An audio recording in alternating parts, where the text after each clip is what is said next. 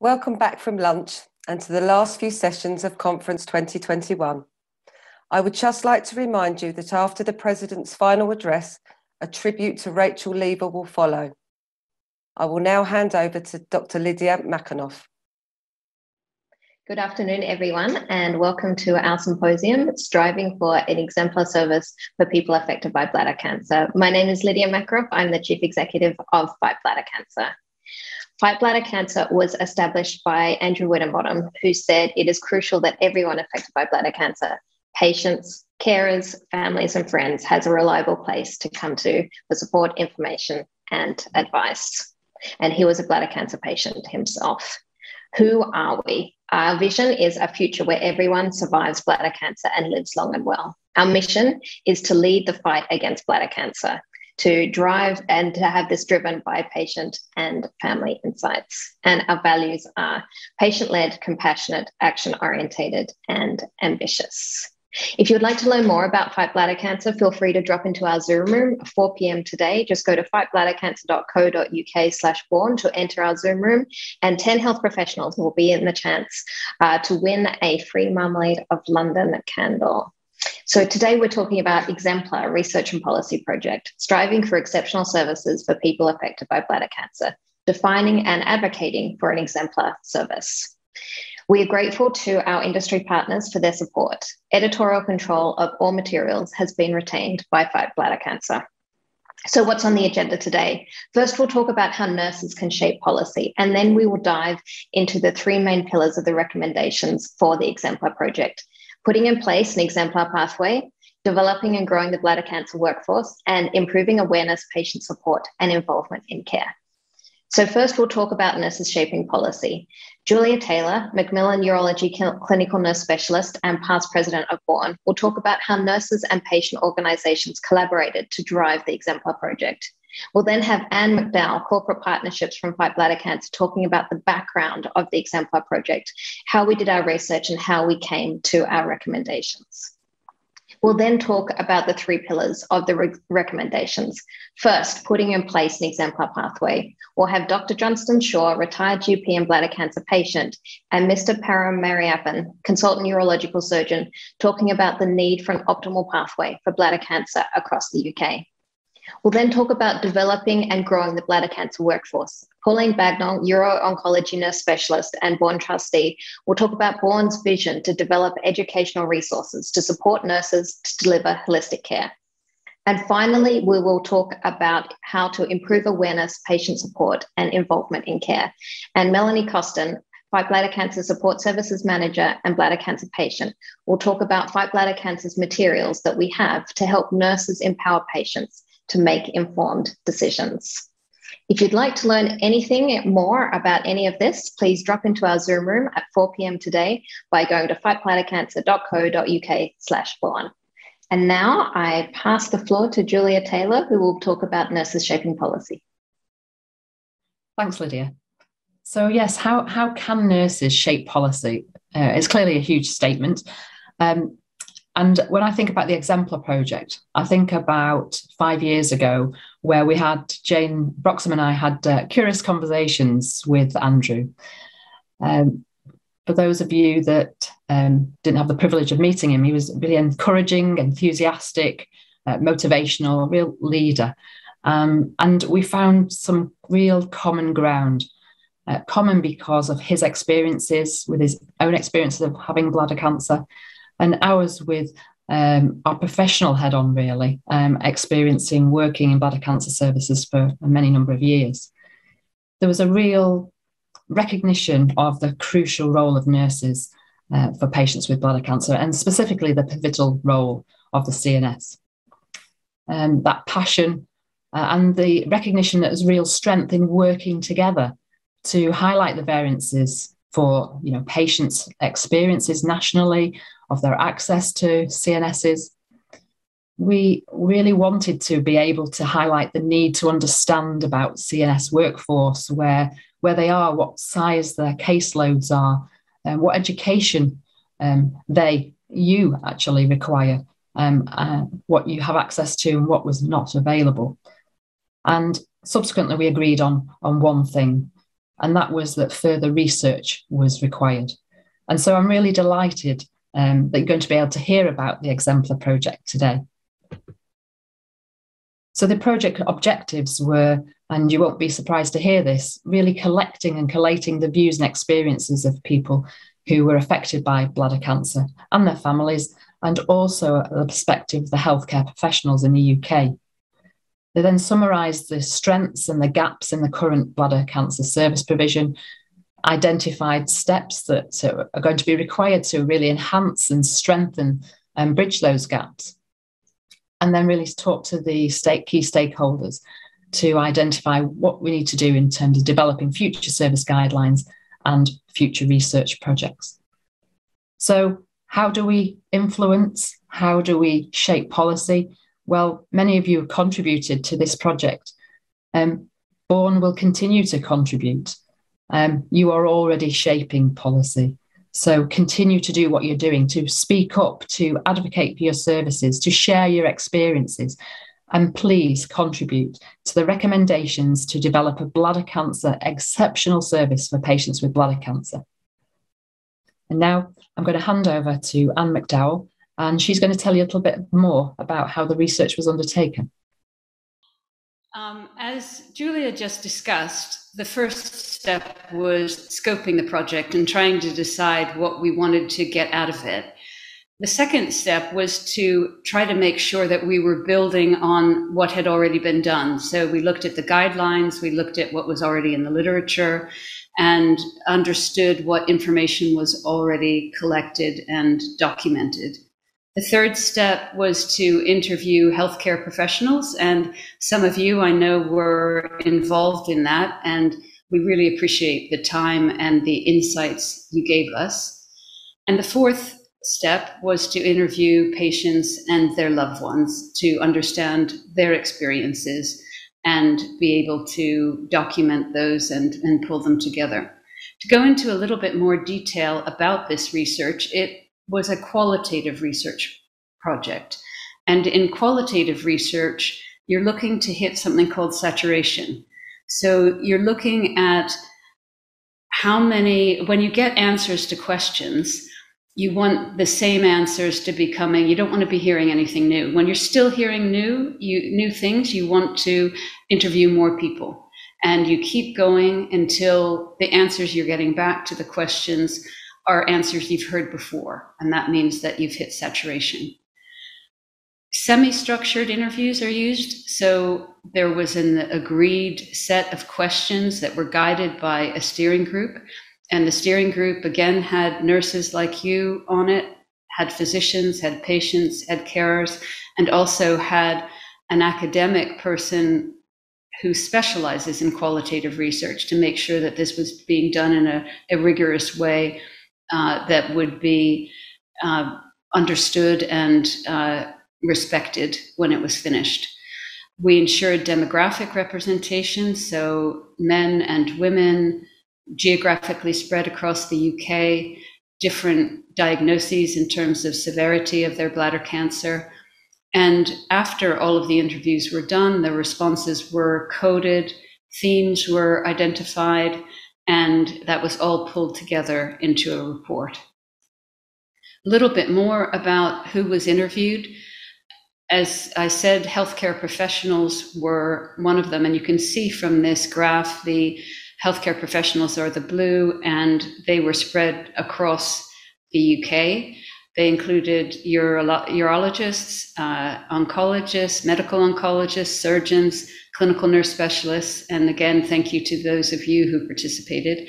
We recruited by talking to people we already knew in our network, but also Bon kindly put a request for participation into the President's monthly email. So again, a fantastic support from the organization. And then people we spoke with recommended other people they knew who they thought might be interested in participating, and that is called a snowball sample. In terms of the patients, we interviewed 30 people who have had bladder cancer of, as I said, very different severity, and 10 of the people who helped to care for them And again, if any of you is on, thank you for your time. That really is what makes this such a rich research project. And at the end, we came up with 3 key areas of recommendations, each of which has a lot of detail behind it. One is there needs to be an exemplar pathway that is followed for all patients diagnosed with bladder cancer. Secondly, we need to develop and grow the bladder cancer workforce, and I think you are more aware of that than anyone. You're living the difficult experience of trying to treat so many patients with limited staff. And third, we need to improve the awareness of bladder cancer, the awareness of support that is there for patients, and improve the involvement that patients have in their own care and their care decisions. So I'm going to pass over to Johnstone Shaw, who is a GP and a bladder cancer patient himself. And he, followed by Mr. Mariappan, will talk a bit about that first recommendation, putting in place an exemplar pathway. General practice plays a crucial part of the bladder cancer pathway. It will be where most patients are identified for referral, but clinicians in primary care have limited time with patients who may well not have a classical presentation. And there has to be a fine balance between referring too many patients and overwhelming secondary care, whilst not missing those with bladder cancer at as early a stage as possible. Did I think that every young woman in front of me in my surgery with cystitis and blood in their urine had bladder cancer? Did I always think that the wee old woman with yet another UTI had bladder cancer? Probably not. And these are the situations that the Exemplar report has highlighted. I was maybe easy to diagnose as a 65-year-old guy with visible hematuria, but I have to say that receiving that bad news, lying there after my outpatient cystoscopy, was pretty traumatic. But I'm sure that I'm not alone in feeling that way. Of course, I was by then well and truly in the bladder cancer pathway, and that's where you all come in. You are the professionals who have good communication skills and can pick up the pieces and point us patients in the right direction. My cancer nurse specialist really helped me before and after my surgery and dealt with all sorts of issues that my GP really wouldn't have been able to deal with. GPs are likely to have had very few bladder cancer patients on their lists, and probably none with a urostomy like me. So GPs do need the right switches on to what to look out for with bladder cancer. Pathways and guidelines need to be there to get the right patients going in the right direction, and you as urology nurses need to be involved in developing them. And I'm very fortunate to have been involved in a Scottish collaboration dealing with pathways, which I'm absolutely certain will help. I think it is really exciting, and hopefully I've noticed things which have been missing, and I know that my GP colleagues will readily work with them. Good afternoon. Many thanks, Lydia, Fight Bladder Cancer and Bound, for asking me to speak about the pathways here today. And these are, of course, the referral and treatment pathways in bladder cancer. This is a huge topic, and given the time limits, perhaps let's address the brief by touching on some principles that have worked well for us here. So, colleagues, as we all know, bladder cancer is a very time-sensitive disease, which therefore makes early diagnosis vital to improving outcomes. Effective and efficient pathways are therefore needed to make this all work very well for the benefits of our patients and at the same time to protect NHS resources. I just have 4 key points to highlight here. Firstly, the public need to be made aware of red flag symptoms, which will then empower them to seek the necessary help in a timely manner. Primary care colleagues then, armed with guidelines, should fast-track appropriate patients down an urgent suspected cancer route when indicated. Secondly, once in the hospital and following the diagnosis of bladder cancer, the process should ideally work towards dedicated lists or sessions. We should also have clinician-led triage to prioritize patients, and the process itself is supported by a multidisciplinary team which includes colleagues from the Medicine of Elderly department, for instance, all taking a more nuanced approach towards expediting higher risk patients while practicing realistic medicine and ensuring good communication and support for the patients and their carers. This approach then continues into timely MDT and risk-stratified patient-centered care and surveillance. Nursing colleagues like yourselves make a huge difference in the process here. And then finally, we'll use quality metrics and appropriate targets with mechanisms for audit and feedback to evaluate not only our outcomes, but also the process itself. This will then leave us with a really comprehensive, fit-for-purpose process as seen here.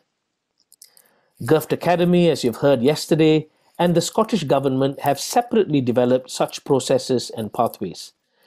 And you will all be essential to the success of such programs. On that note, I hand over to Pauline Bagnall to talk about nurse education.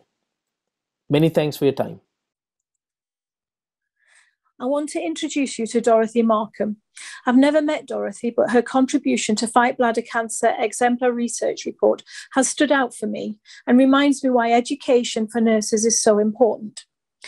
Dorothy has been treated for bladder cancer and today she represents our patients.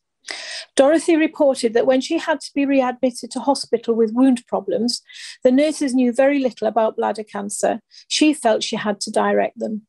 Next slide, please. Nurse education is important to maintain standards of care, to make sure we stay up to date, to ensure we provide the most effective and safe care for our patients. Next slide, please. Bourne is here to provide education for urology nurses to ensure excellence in urological nursing. Next slide, please. Despite revalidation requirements of 35 hours relevant to our practice study every 3 years, accessing education can be challenging. Next slide, please. We are short-staffed and with unfilled vacancies, isolation and sickness. We find it difficult to get time off for study in our own working time, and most of us are studying in our own time. Unfortunately, Bourne has not been able to provide in-person training events for almost 2 years, but in any case, people would have been unlikely to attend. Urological nursing covers the whole urinary system. Urology is a vast subject, and Bourne needs to use their resources to cover all of those urological diseases, and therefore we may not necessarily find what we most need available. Referring back to Dorothy, patients with urological problems, including bladder cancer, are not always treated on urology wards.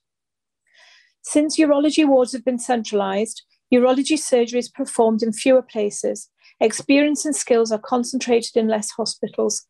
People like Dorothy may find themselves in a district general hospital being looked after by nurses whose educational priorities relevant to their practice are not bladder cancer or urological disease, and who do not have the networks or contacts to seek advice or support from us. Next slide. COVID-19 has made us move to webinars. As a result, these are available to anyone with an interest in the subject and are therefore available to a wider audience. Cystectomy in neobladder is planned for September 2022. You are the best resource for nurses who are new to urology or don't work in urology. Please signpost them to Bourne and Fight Bladder Cancer's websites and educational resources. I think we would all agree that patient information booklets were a valuable educational resource when we started in urology. Next slide, please. The NMC code requires us to share our knowledge and skills, but how can we reach nurses who don't have any experience of urology nursing? There are things we can do. For example, consider letting patients know that our contact details can be used by healthcare professionals who need any education, advice or support. Our professional education is important for up-to-date, safe patient care. Ensuring that we stay up-to-date and participate in regular educational activities relevant to our practice is our own responsibility. We have shown more than ever this last 18 months or so how we are prepared to go the extra mile for our patients. But we also need to look after ourselves and find time for our education to avoid patients like Dorothy having to do the teaching. I will now hand you over to Melanie Costin, who is going to talk about signposting and support. Hi, I'm Melanie Costin, the Support Services Manager for Fight Bladder Cancer. I'm a bladder cancer patient myself, and so know how important it is to understand what might happen and where to ask for help and information. We have free materials available for you that empower patients to make decisions. We know that urology nurses are notoriously busy, that it continues to be a difficult time, and some of you may be feeling rather overwhelmed. We're here to help you and your patients, so please get in touch. We have different ways of providing support to your patients and their carers. You could point them to our private forum, which is available and monitored 24/7. They will have the opportunity to talk to others or to sit in the background and pick up tips and suggestions, really invaluable information from those going through something similar or have been there already. If your patient prefers speaking privately to someone on a one-to-one basis, then we have a bladder buddy service, and we'll try and arrange a suitable person to get in touch and offer support that way. There have been some support groups opening up again, but if you don't have one running, you could point your patients and carers to our virtual support group. We meet up once a month in the evening and have a mix of speakers and chat. We've had a range of speakers on topics such as BCG, nutrition. We've even had a clinical trainer showing us exercises. Your patients would be welcome to join us. We have a suite of free patient information booklets. They cover all the things people might need to know along the whole of their bladder cancer journey, from initial tests and investigations through to surviving and living well. Nurses can order a folder containing larger A4 size versions of all the booklets. Not only are they a helpful tool when talking through a diagnosis or procedure with a patient, but you can choose which booklets are relevant for them, or the patient can order their own via links found on our website and on our other materials. The patient's version is smaller, around A5. They can have a hard copy sent to them or a PDF version to read on their devices or print sections out.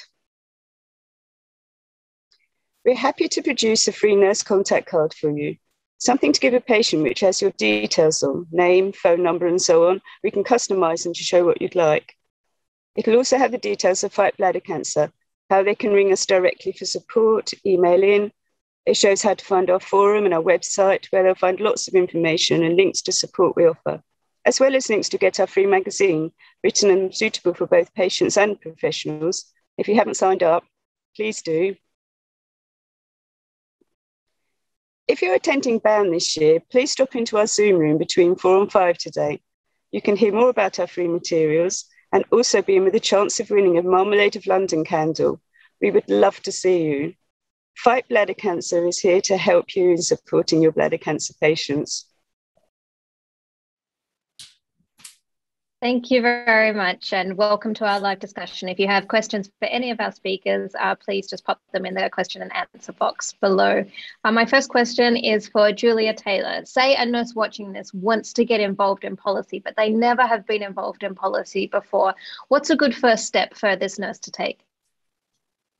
I think on my reflections, it's always about having curious conversations. So I talked about it at the start, where we were having curious conversations about what the challenges were, both for patients and professionals, when we were talking about bladder cancer. And we've mentioned about the Getting It Right First Time project and seeing today and yesterday about the impact that nurses can really make by getting involved. And again, that came from a curious conversation with Simon, who was leading the GIRF project. And I remember asking him about what were the measures that they used to be able to measure the effectiveness of nurses. And he had sort of a face that went, and again, it just allowed us to have conversations and for me to sort of share what the variances are in terms of medical and nursing training and what those challenges were. And that's why we were able to influence the first 2 recommendations of the Getting It Right First Time report. So I would say Yeah, speak up. There's no such thing as a stupid comment or a stupid question, and share your experiences. Thank you so much, Julia. Johnstone, you spoke a little bit about breaking bad news and the importance of doing that as well as possible. How can nurses learn to break bad news a little bit better? Yeah, that's an excellent question. And for 40 years, I was the guy that was giving out the bad news. So getting it was a bit of an experience, really. And I think the key is you don't learn it overnight. Nurses have very good listening skills, and that's the key. You have to have good eye contact with patients, and don't just jump in with both feet. Try and gauge the atmosphere of the patient and what they're already feeling, and maybe try and work out what their fears are and perhaps their understanding of their disease and cancer might be, rather than jump in with the bad news without any kind of explanation. And I think is the key. Thank you, Johnstone. Mr. Mariappan, you talked about quality metrics, audits, and feedbacks. How can nurses get more involved in making sure that the systems that they're working in are as best as possible?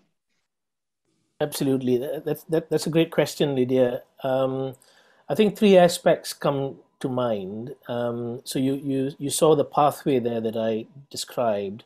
There are several already existing metrics that we have, and the nursing colleagues are obviously a large part of this measurement of how we perform, so performance audit, for example.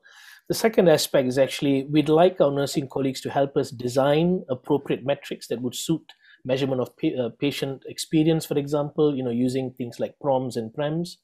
And the third aspect is actually taking part in the research that's helping us develop new metrics as well. So there's plenty of scope, and yes, do get in touch with me if you're interested. Thank you very much. Pauline, could you tell us a bit more about the 2022 plans, educational plans for bladder cancer, and how nurses can make sure that they know when and where these are happening? So I apologise, there was a typo in my presentation. The webinar is actually September 2022. It's going to be available to anybody who wants to join. It's free. You just need to keep an eye on the Bourne website. If you Google Bourne webinars, and then you get taken directly to the webinar website. We always have a nurse speaker who talks about the nursing care of patients, and usually a consultant who talks about the actual detail of the procedure itself. And there's usually a very good interactive question and answer session at the end of our webinars. So look forward to seeing that. And just to point out, you don't have to be a member to access the webinars. That's fantastic. Thank you so much, Pauline. We have one comment in the chat from Victoria Julian that says, can I ask what your current protocol is for NVH with normal USS and Flexi, but re-referred within a short time? Would someone like to take that? Yeah, I'd probably take that, Lydia.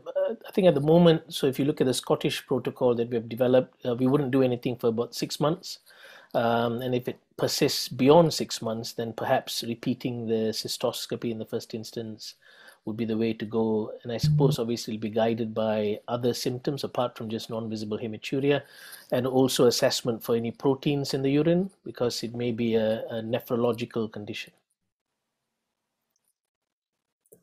Thank you. My next question is for Anne. So you talked a little bit about the 3 areas of recommendations, and we talked a little bit about that today.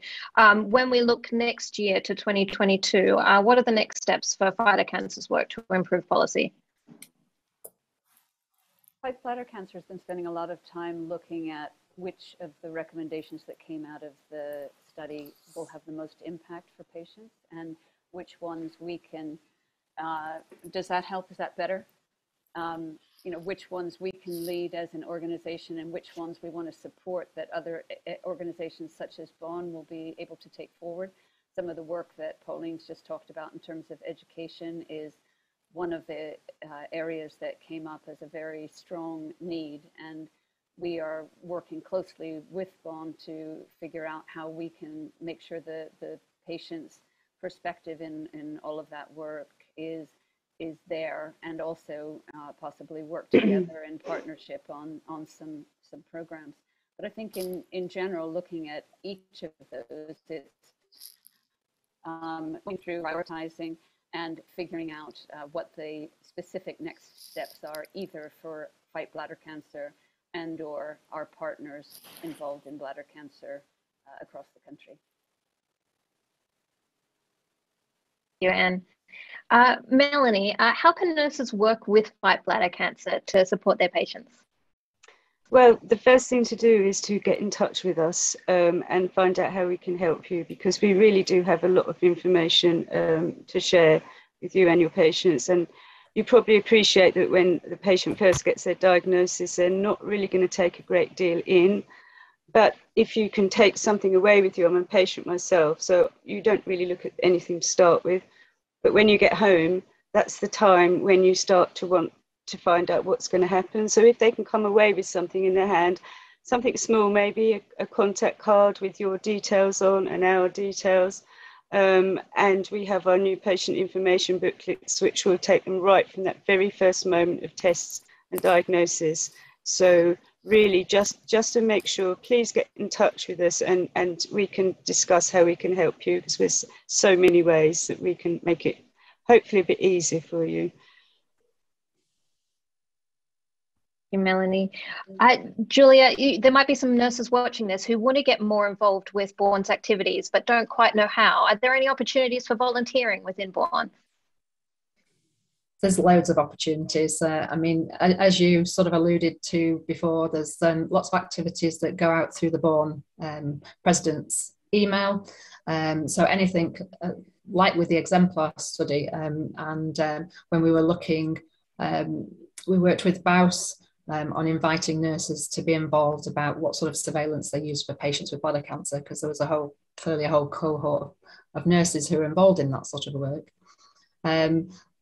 They can come and sit on a trustee board meeting if they want to see how it works. Again, messaging is easy. We've got a great network in terms of Facebook page. So if there's anything really that particularly somebody wants to be involved, and we've seen that works very well, because we've got great representation on the GIRFT pathways. I think those are just my start of a 5. Thank you, Julia. Johnstone, perhaps you can speak a bit more about how your nurse improved your bladder cancer journey. Yeah, thank you.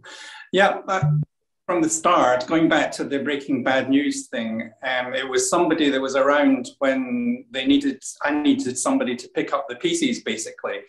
I don't know if any of you have experienced patients being given the diagnosis in an outpatient theatre. It's quite traumatic. And I think ideally having a nurse who specialises in bladder cancer, who knows a bit about it and the pathway, and is able to communicate well, and is able, well, in the old days before pre-pandemic, was able to even put a hand on you to encourage you. That helped.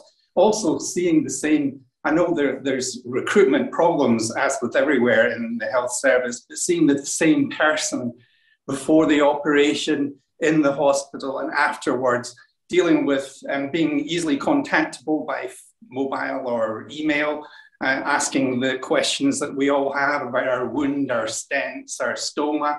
I know that stoma nurses are involved as well. So there's a lot of things that nurses and urology nurses are the only people that are trained to deal with, and community nursing or GPs wouldn't know the answer to a lot of these questions. So not having access to clinical nurse specialists would really made my job, my pathway much more difficult. Sorry, I'm getting a bit emotional. Thank you, Johnstone. Yeah, we're very lucky to have such amazing nurses. Mr. Mariappan, we have a question from the audience. What are the untapped opportunities you see for improving bladder cancer treatment in the UK? Yes, that's actually a fantastic question.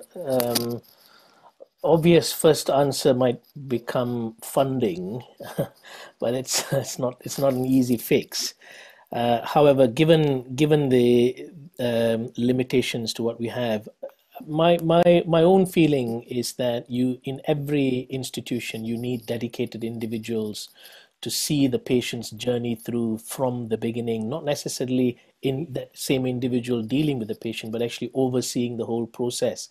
That sort of clinical leadership, and that doesn't necessarily need to be a consultant. It can be an experienced nurse, nurse practitioners, nurse specialists. We rely on them a lot, who oversees the entire process. And if you look at Johnstone's experience as such, someone like that is vital to making sure that it all happens. And that's a very easy fix.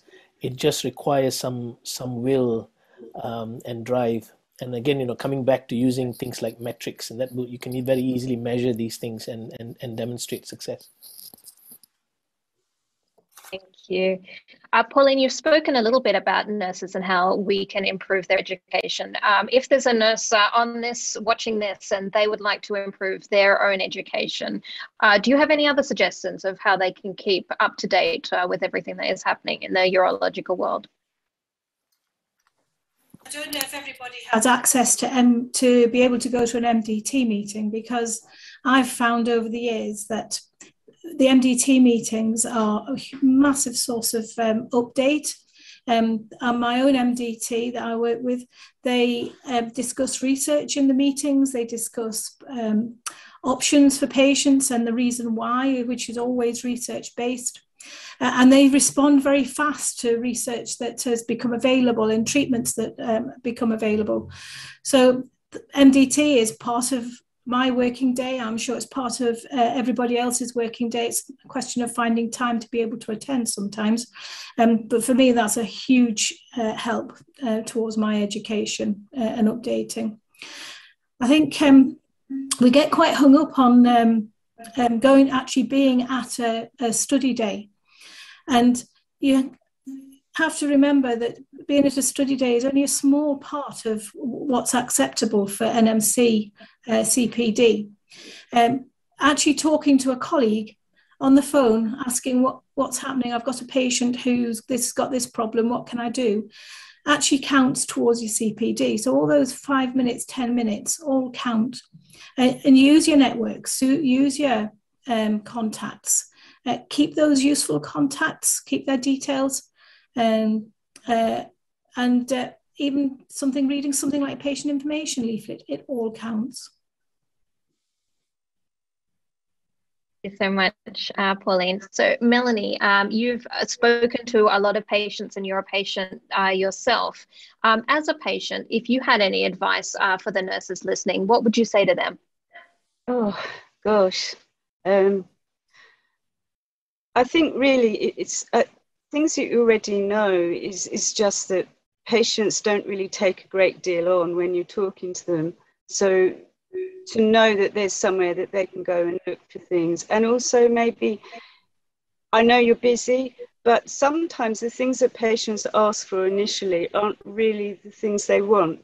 I've found that myself when I've been talking to people. So it's having that, or making the patient feel that you've actually got enough time for them just to hear what their worries are, because their worries that you might think that they're concerned about might be something completely different. So it's just making the patient feel that they're not just a number coming through, a job done and out they go. Just a smile or just that bit of extra warmth at the beginning can make so much difference. It's obviously hard to give everybody real intense specialized attention, because it's not realistic, but the patients are really sensitive, and if you feel that you have a nurse, I have a nurse that I feel I can talk to, it makes a huge amount of difference. It's about not feeling alone, really, just the small things. A smile. Thank you, Melanie. So Julia, we've heard a lot about getting it right first time and the Getting It Right First Time program. Is this going to have any impacts on the day-to-day activities of urological nurses next year? Well, certainly if the different organisations and your teams have got your information about what your standing is, if you like, in terms of your bladder cancer pathways, because they will be different. We know there's lots of differences around the pathways nationally. This is around having some great guidance and really comparing where your variances are and seeing if you can continuously improve your services. I think as I said, the first two recommendations around nurses were really making sure that you've all got job plans, a bit like Louisa was alluding to earlier on, making sure that your job plans are actually doable, and where they're not, you need to advocate for what it is you need for your services. As part of the Exemplar project, as you know, we're advocating to have a lead nurse in bladder cancer. So very much like the many years ago when we were looking at prostate cancer and making sure that we had nurses who were looking specifically at that area, trying to develop that and raise the profile of bladder cancer is going to be really important. And it's going to take all of the participants, no matter whether they are ward nurses or they work in the day case theatres, whether they're surgical care practitioners, whether they're CNSs, whatever the title. We know there's lots of titles. That's partly one of our challenges, is knowing where you all are. It's about you all contributing and raising your voices and getting involved in that. Julia. And one final question to Pauline. Do you have any final words to the healthcare professionals who are listening today? I think probably my final word is that I'm a specialist nurse myself. I know exactly how hard it is to find time for education, but we have to do it. It's part of our registration, and it's only fair to our patients. And unfortunately, we would all love to have all our study in our work time. My sister's a teacher. She has all her study in her own time, but we didn't choose teaching. We chose nursing. It is what it is. We just have to do what we can to be the best nurses that we can be for our patients. Thank you so much, Pauline, and thank you so much to all the speakers today, and for working together to improve the bladder cancer pathway for everyone affected by bladder cancer around the UK. Thank you very much, and enjoy the rest of your conference.